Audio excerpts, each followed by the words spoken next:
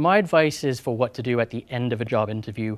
Try to keep the end of the interview or the conclusion of the interview just as strong as the beginning of your job interview. Always have 2 or 3 questions ready for your employer, your potential employer, because you are almost guaranteed to be asked that question at the end of the interview. Well, do you have any questions for us? And you always should have 2 or 3 questions. For example,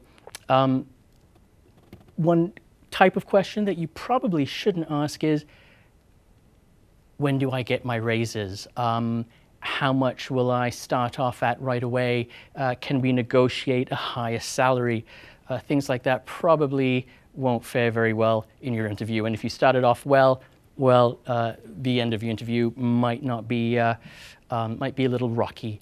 You could ask questions like, what are the opportunities for promotion within your company? If, of course, you haven't discussed that during the interview. Or you might want to find some information about the company or research into the company into areas that not many people know about or really discuss. And you could impress your potential employer with a question of that nature, something that is not common knowledge, and that also might be a nice way to end your job interview. Remember to follow us on Facebook, Twitter, and LinkedIn.